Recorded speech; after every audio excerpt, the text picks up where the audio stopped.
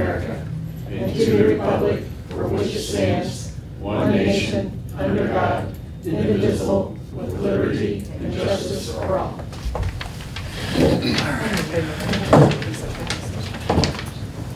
Have a chance to go over the minutes from our last meeting. Entertain a motion to approve. No move. All those in favor? Okay. Workflow works. Information only. Any questions? All right. No public hearings. Old business. Top of the list, Shab. Okay, so I had emailed you the financial review so that you guys could have eyes on it, been pending our last meeting regarding Apache Drive, the expenses we're looking at with that, with the request from Fedco and a request from Compassionate Healthcare. So did it make sense to everybody? I tried to keep it simple and detail it as much as possible so you guys would know what we're looking at financially so that we could support the projects. Yes, we can support both projects. We can support the request from Fedco. The only caveat is I did email Brian and ask him about pushing off our budget hearing, which thankfully I did. And so that we can have our budget hearing next month so that I make sure you guys are okay if I adjust the Economic Development Fund, Redevelopment Fund, and potentially the general fund for Compassionate Healthcare if you guys want to add a line item for them, a continuous one. So I can do that before our hearing next month. But that was all, basically our ARPA money is going to cover any shortfall we have with Apache Drive. So thank goodness that'll be the case. And the sidewalk, the ADA sidewalk grant that we have coming, that one, as you can see, that's a $200,000 match that we have to come up with. Right now, we've been paying for engineering out of our CCD fund and getting reimbursements back into that fund from there. So that's the, and again, there's some outlying things that we have hanging out there that we're not sure where the loop is going to be closed. We do have a 4th Street sidewalk project that we've been kicking around for probably about a year and a half over the bridge, but it was a culvert issue with the bridge right over here and trying to make sure that how we can actually come across that safely to meet ADA requirements. So that one is still, we think we have that one. But again, if we move forward with that project next year, depending on what Mr. Odell wants to do, if he wants to move forward with that or not, then that's going to be out of our pocket for that one as well. So from a finance side of it, we should be fine to move forward. Any questions for Shab? Okay, so that takes us to the actual requests.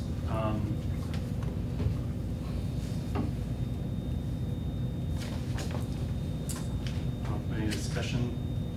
I'm going to hit Compassionate Healthcare first. Compassionate Health. Sure. Questions, concerns? We want to go ahead and add that to the budget. Can we get a report on what the hospitals, because I think there was a meeting that you had. Today, yes. I went to the board meeting today at the hospital, and they did move forward to fund us again at $50,000 for next year. So it was 75 until this calendar year, which statistically that made them supporting us at 48% of our total income. And so going down to the 50,000 this year and then approving that again for 2024, they are supporting us at about 29% of our total income. But they're going to keep the same level. They are going to keep, yes. So the 25 was a decrease of this year, and they did not decrease it any more for 2024.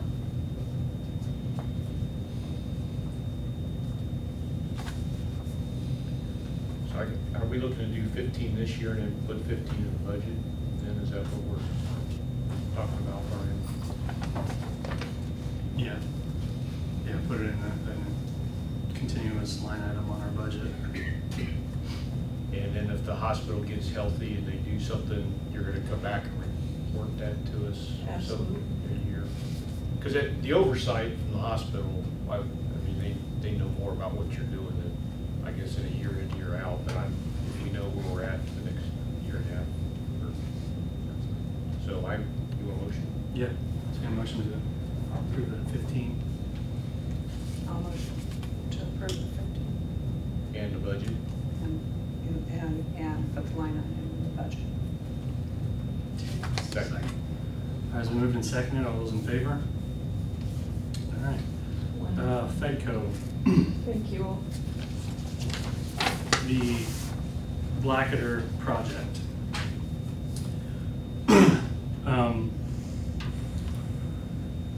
The contract for that gas line will expire in September prior to our meeting. We talked about the annexation. The simple would be voluntary. If you have the map in front of you, lots 10, 9, and 8 have their 2 property owners represented there. One is a definite no on voluntary annexation. The other one was, he could go either way. I'm working on getting some information for him. That being said, we have a couple options. We could just annex lots 1 through 7, and then we have a weird corner that's in the county, not in the city, which would create an interesting situation as far as plowing that drive. If one of the owners agrees, I think we meet the threshold of over 51% of property owners willing to do it. We could push forward, but it would not be a fun situation, and it would cost us. I can't remember off the top of your head, what was that? Well, we don't know for sure on legal, but we have to do we have to do an annexation fiscal report.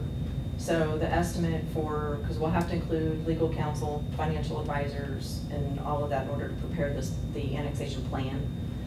So I don't know, Andy, if you're comfortable with that, or if that would be something we would need to seek, like Ice Miller or somebody like that. Yeah, I'm not comfortable with the challenged annexation. I think we need to bring in counsel for that. Okay. At least on a consulting basis. If I were just comparing the raw costs, the cost of elevating it from a super voluntary to a challenged annexation probably is going to exceed the marginal cost of attending to that stretch of the driveway for a pretty healthy period of time. And we won't know the return on investment as far as when businesses start to build out there. That's part of the annexation plan. That's part of their fiscal projection on what that looks like once it's annexed and industry moves in. With what's already existing, because of it being challenged, even if you have 2 of the 3 property owners saying, yes, we're in, you still have the challenge. Oh, sure. And you could lose and end up with nothing, and then go back and do the super voluntary for the 7 months anyway, and then you've got the cost of both those processes, which is probably not much. No. But you had said that you thought maybe he could be coaxed a little bit. I mean, what's his reasoning? Not the one. Not the one? He's- Not at all? He's adamantly opposed. I mean, looking at on here, it looks like you said 8, 9, 10 are already taken, and there's installed standard gas service. My understanding is they're already using a different LP gas. The gas line, if you follow that over, it's on the other side of the road. No, I'm saying, but on the one that we got here, Yeah. it shows it extending over. Would they be amenable to the annexation without having to pay for the gas service to their properties? My understanding that because they already have LP. I understand that, but if the gas is not part of the equation, if Then he we're looking to annex that whole area, and to do Yeah. that, we're gonna have. So everything's already there. Yep. So he's already put his investment in. Right, So so does it- the prospect of, what he would get, we would plow the road, and he would have city police coverage. He already has fire coverage because of the agreement. So he just looked at, why would I increase my costs for Sure. that? Right. And the only thing, as a city, we would gain by annexing his property would be, you've got the whole entire area annexed, right? And we gain how many more taxes, how much more benefit for his water and everything else? Do we really gain that He's on much? water now, isn't He's already on. I believe the water and sewer already, sewer was, that was the first infrastructure that went in out there. That was the loan put in by the county redevelopment commission. He does have services, but because it's outside city limits, they get charged an additional 14% surcharge on that. So from a utility perspective, there isn't much benefit. It's gonna be the street, street sweeping, plowing, if he's got, which right now they don't have anything as far as brush pickup or leaf pickup, anything like that. Police protection. And the ability for if he wanted to do any kind of tax abatements in the future, anything like that, that would fall to this council as opposed to county council. But I don't know what his future plans are as far as expansion or anything like that. Yeah, I don't. Now, it's such, there's also where you have a super voluntary where you do everybody but him. And we kind of have a similar situation over by Rochester Homes. The way that that is, was done over in that area, we kind of have a jagged shape over there too. So that's always an option. And Mitch's question needs to be kicked over to the area plan office for any answer on that. It is Unless zone Andy knows the industrial. answer. It's zone industrial, I will call to talk to him. But I mean, as far as the regulations with it.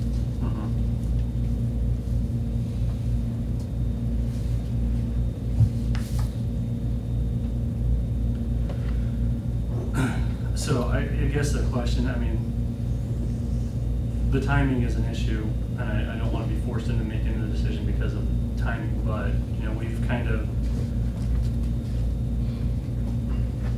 we've been kicking the can down the road a long time on this project. I don't think we put a lot of attention to it. It's coming to a close. The road's going to go in by the end of the year. We need, Vedco needs the $33,000 to finish that gas line that will connect to the other 7 lots, and then we can start hopefully seeing some development there.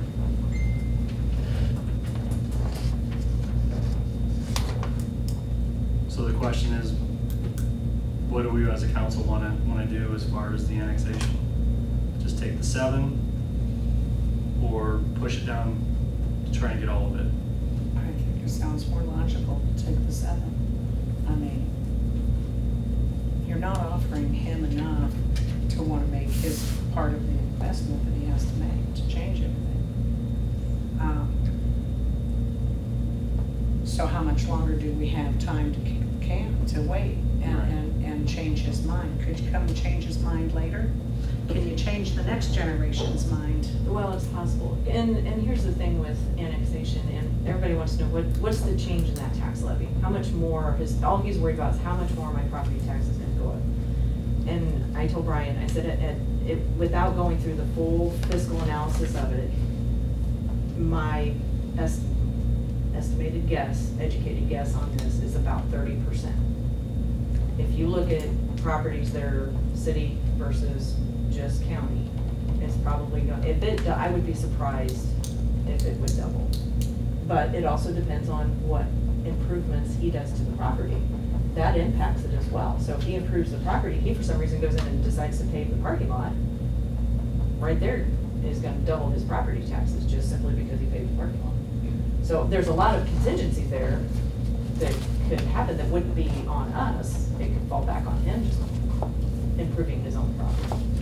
But that's certainly something that. But just the active annexation. Once we get, and it won't take long for 30%. Baker Tilly to get the annexation fiscal plan done. And once they do that, we've already given them the go-ahead to do it. We may very well have the numbers back within 60 days. So, to answer your question, I would say it's feasible to be able to go to him and say, hey, really, this is all you're looking at. Are you still opposed?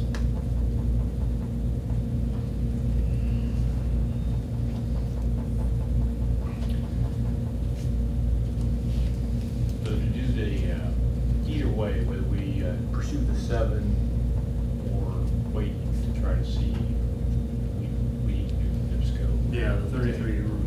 But just because we do the NIPSCO thing tonight doesn't prevent us from doing the 7 later or the other, so keep it. No, but the only thing, if we have eyes on the 7, that needs to be taken care of before someone else goes in. Yeah. I see you've been in the same boat. So with the NIPSCO, to hook up to NIPSCO, do we have any ability to collect any fees to hook into that, or is that just, we're just helping with? That would be an investment in the property. On our part, the city's part? And the county, I mean, the county's putting in the other 33,000 and change.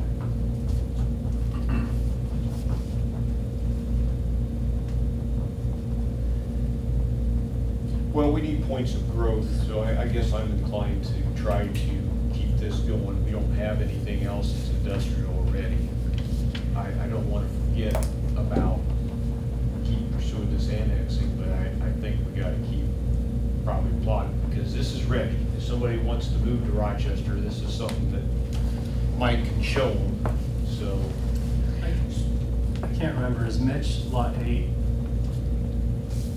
That's, I believe so. So 9 and 10 would be the other gentleman who's not interested. So if Mitch was amenable, we would get 1 through 8 voluntary. I can tell you just a second.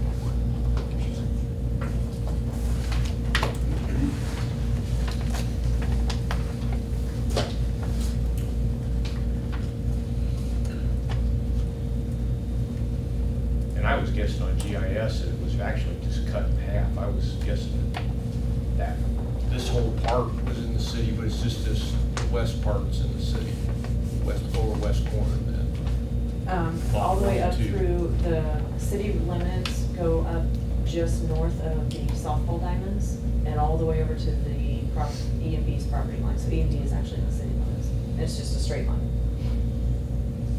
Okay. So north of E&B and the softball diamonds, there's your property line, or your city limits line, of course. So 1, 2, 3, and 4 is already in the city? Correct. No, No. no.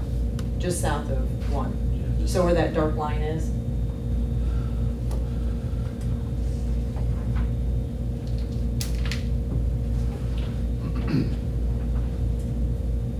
Okay, I got the street.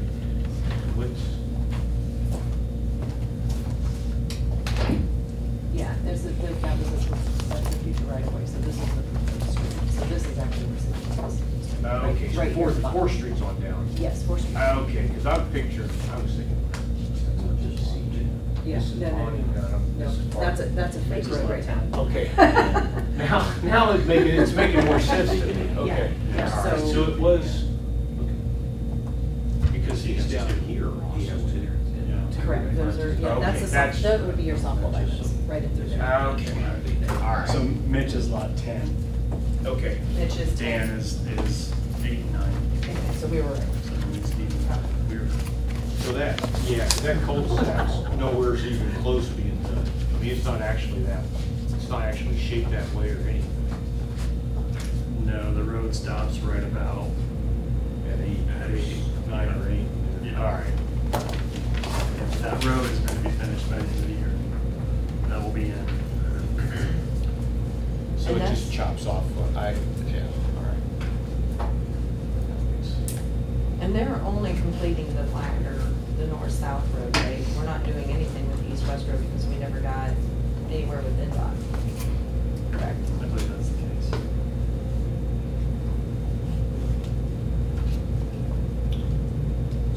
So does that makes sense to go ahead with the NIPSCO, because we're doing some, and then keep working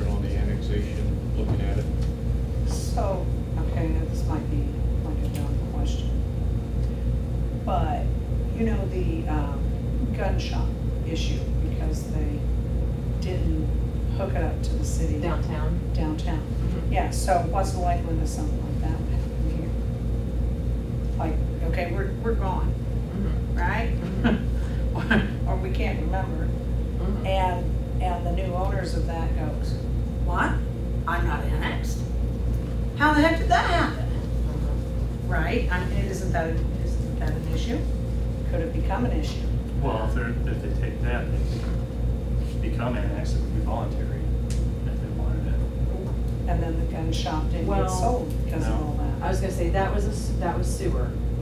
That was a sewer line issue.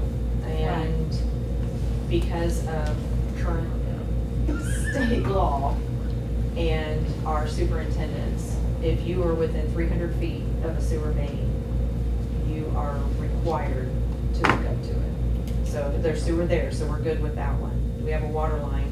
We don't have any regulations on water lines at this point. That may be something in the future that will change, there will be a requirement that if you're so many feet from a water main, you've got to hook into it. So they could use a well. As far as gas, we don't control the gas, that's NIPSCO, so I don't know what their, Yeah, if they wanted to tap on, the line would be They would there, pay but they would NIPSCO have a to pay tap fee. NIPSCO to get it hooked to their building if they wanted to go that route. so, but as far as the services go, isn't necessarily contingent upon the annexation of it. Other than we would benefit financially and we would be able to grow. Right now, if we continue down the path that we're going, which is we extend services and don't require annexations or force annexations through, we're never gonna grow. Absolutely. So at some point, we've gotta actually do it. I would encourage us to go Makes ahead sense to do it. and So do the it. wheels are turning, we're looking at it, we're trying to figure it out. More in the future. So I move that we go ahead and fund FedCo, so for the NIPSCO project on 4th Street, the 33,000. 33,000, Michael? 33,354? Yeah, 450? it was 30, yeah. 33,354? That Can we just say 33,4? Yeah. I like round numbers. You can round it to the nearest hundred if you want. Okay. Oh, Robert? I will second. okay, it's been moved and seconded. Yes. Is anything in that motion conditional upon FedCo consenting to the annexation or requiring anyone that gets deeded the property? I think we should amend it to at least have FedCo voluntarily let us annex the lots 1 through 7, and then we will pursue the others, but not make it mandatory. Is that too convoluted? No, but the part B to that is if FedCo is in a position to sell lot 3, can FedCo require the purchaser of lot 3 I think that's as a what we need to do. condition? Yeah, we would have to do, it would be a condition of the sale of these lots after tonight. Let me interject. Okay. When Casey and I had talked about this with some other properties, what she had recommended at that time is that it's written into the purchase agreement that they will agree to a voluntary annexation with no objections. That's how it And put that into a purchase agreement. So Okay. whenever the annexation happens, Okay. then does that make sense? We can do that, Yeah. that sounds really Yeah, good. we amend the motion, Okay. that verbiage. Do you need to restate the motion again? No, I have a question if you want I to got it. further discuss. Good. Because I thought we were talking about, does that, by doing that, if we decide to go ahead with that, does that not let us take that area? If we take the 7, because it's easy now, does that eliminate us? I don't think it closes the door on a future of the other 3 lots. Okay. Okay. The only, All right. the only conceivable problem with the other 3 lots is you get to preparing the fiscal plan for the other 3 lots, and we can't point to any service they would get post-annexation because they're already getting all of those services. Sometimes that is a problem with the physical plan. So, but conceptually, no, there's no reason we couldn't do a second voluntary annexation for those.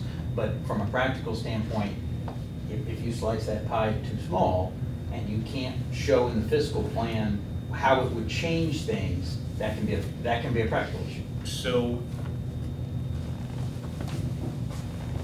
okay, so if you get people that come in and they're in, but then you want to take that whole drive, you can't use, because I thought it was a simple majority. You could annex that area in if you had that many owners agreeable to it. But since we only have no 50 guarantee, it goes to litigation. Now, the simple majority Okay. is the bare minimum for a petition. The simple majority does not lock in an annexation.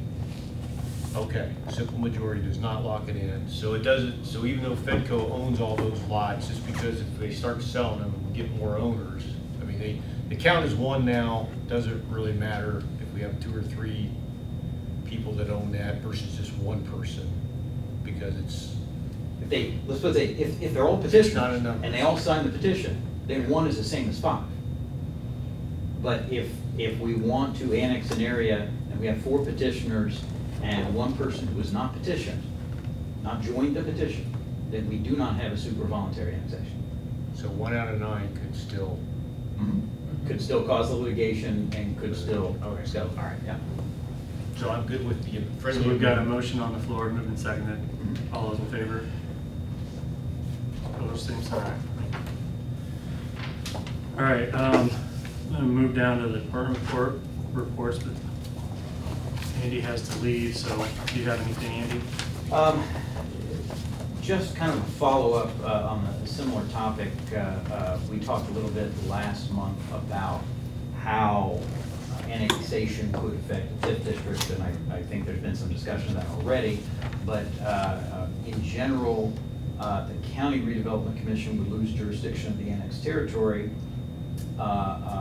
except if either the city could pass an ordinance that allows additional bonds payable from that district or from special taxes on the property to be annexed. So the city could pass an ordinance that gives them some consideration, or more likely, if there are bonds already outstanding or lease obligations outstanding, then for the purposes of any collection on those TIF revenues or special taxes, the jurisdiction of the county would continue until those bonds are retired. So you can't make the switch mid-commitment and pull them out from the county. But apart from that, it would essentially go from, upon annexation, would go from being under county jurisdiction to be under city jurisdiction, which is probably what you expect. Which those bonds actually are due 2026, so they don't have it's not a long-term the payout on those bonds, and the county could pay them off early if they chose. And in terms of timetable, I mean, annexation generally, if the petition were signed this week, I'm not certain we would make a January 1st deadline. I would say probably we would not. And so I think you're looking at any effective annexation in terms of when the auditor's office says, okay, we're going to switch, funds start flowing to the city, that's probably going to be effective January 1, 2025. Would you agree? I would agree with that. Because the minimum, super voluntary annexation at minimum takes 6 months. If you have objection, it can take 18 months.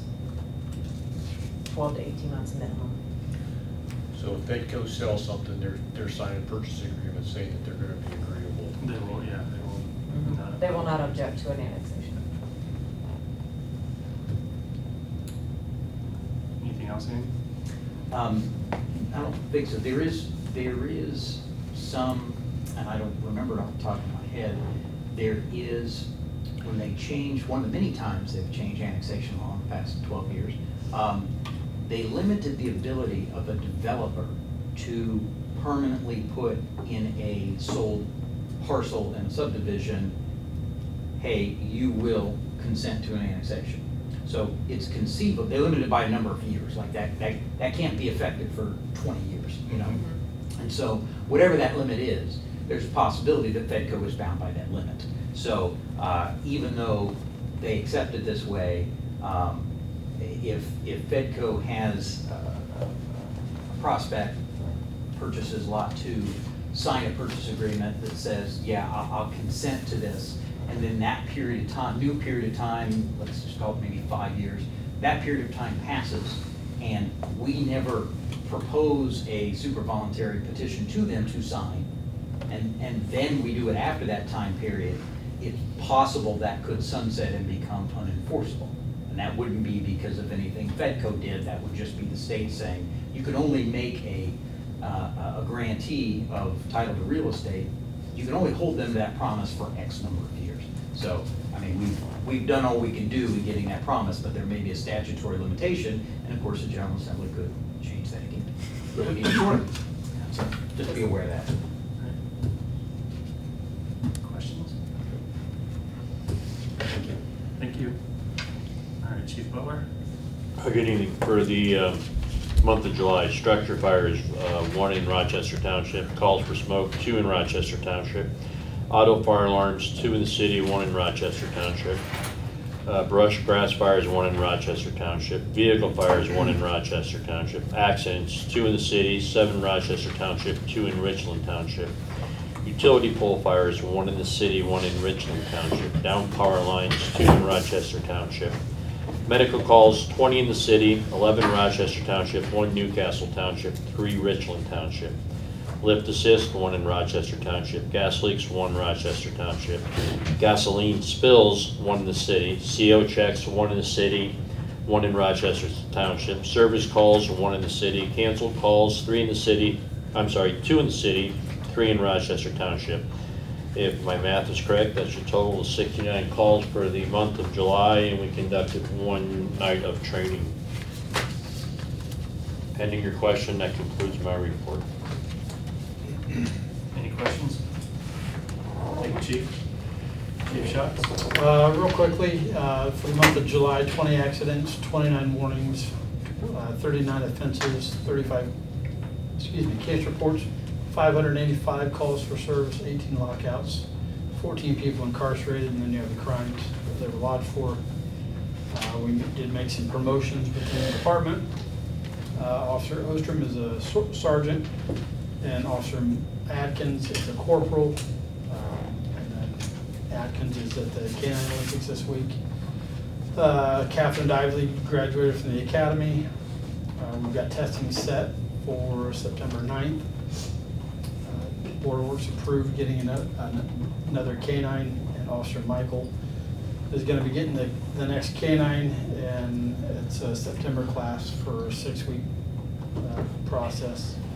We've got 2 Durangos up at Cobb's Gear waiting to get set up, and then the Nickel Plate Festival's this weekend. Thank you. Any questions? All right. Randy, Dwayne, Marcus, Derek are all not here. Harry's not here. Dave's not here. Ruth, do you have anything very planned? All right. Fedco. Michael? The housing study, on September the 14th, there will be a housing symposium out at the Geneva Center. We're sending out invites next week to get everything going. We've done a couple of educational seminars about economic development, the need for industrial parks and things like that. Actually, they've been pretty well received. The next one that's going to come up, we haven't got the date set yet, but it's going to be, gentleman's coming in from Rushville to talk about downtown development. And that will be the 3rd one in about 3 months, I think, at that point. FEDCO is going to host a regional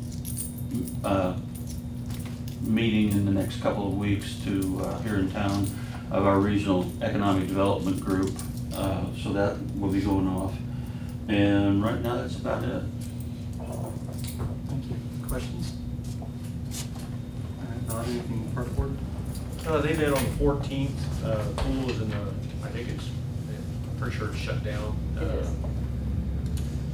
And had a good year, they felt. I think they thought they were open maybe 6 to 10 days less than last year, which meant revenue was down about 3,500 people, but they still served over 8,000 people. Golf course got some of their equipment. They're still waiting on their golf carts. The board gave the Church of God permission to serve hot dogs in the Rochester City Park September 16th. And also, Lee reported July revenue was probably $6,000 more than last July.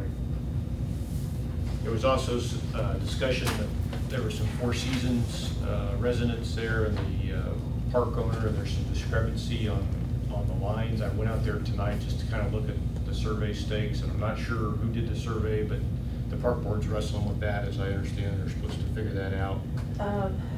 I can shed a little light on that. It started about a year and a half ago, conversation.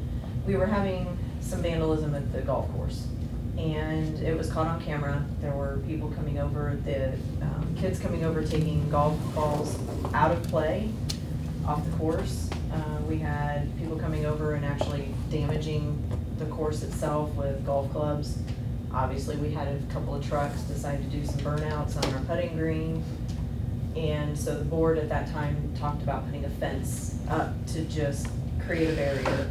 And so therefore, and before you can do that, you gotta have a survey. So they've kicked it around a while, finally did the survey.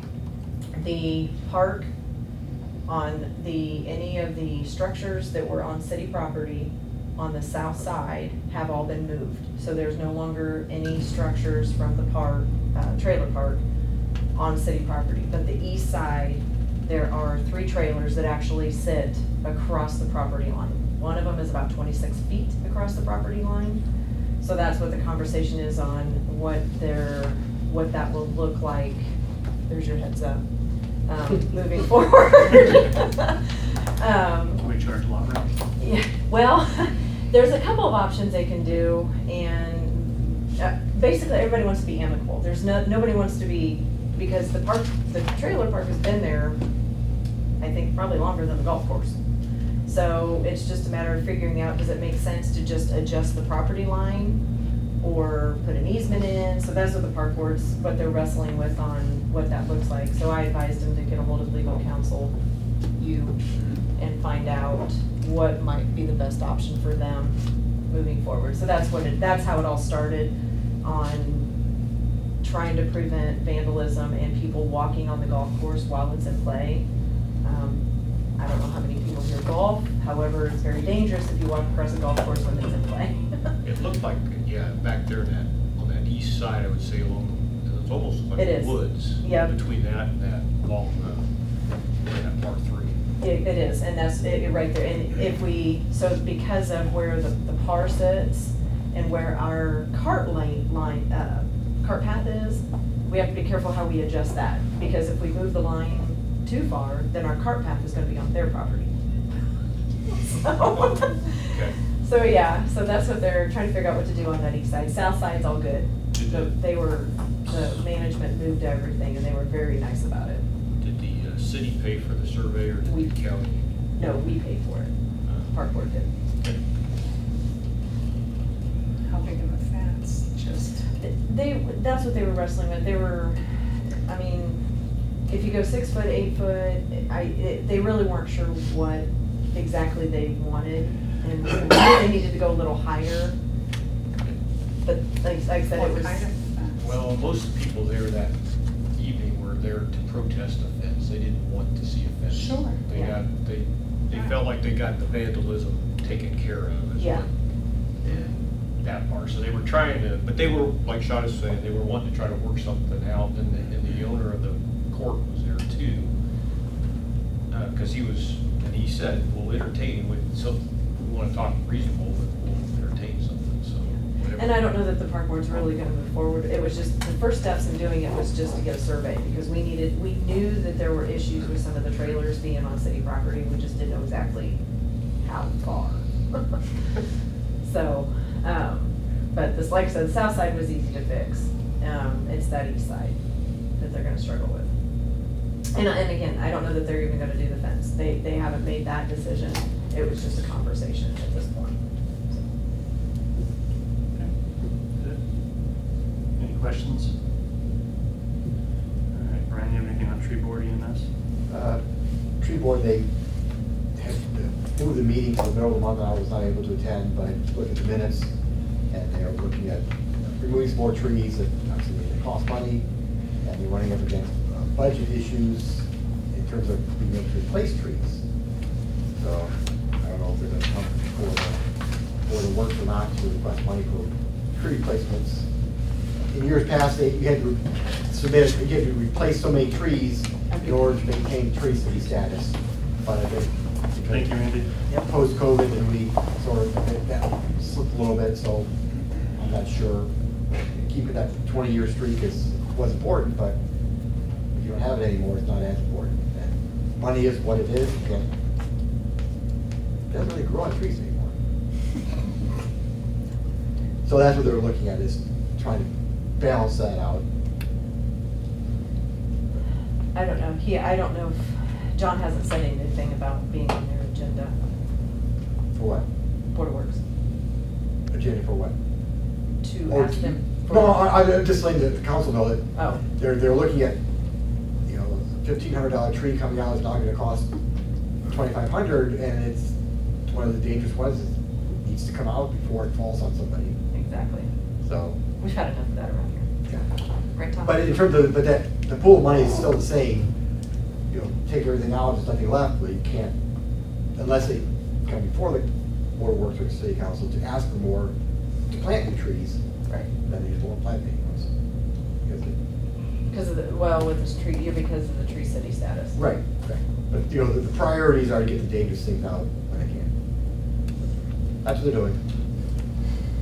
And EMS, I don't know if I'm on the email list anymore, because I don't see anything from them. Okay. Any questions? All right, and any ADA concerns, Sean? I have not had any ADA concerns brought to me to report at this point. Randy, has anything? Can I motion to adjourn? So we're, Second. All in favor?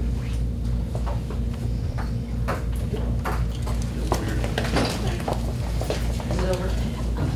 It's over. I was over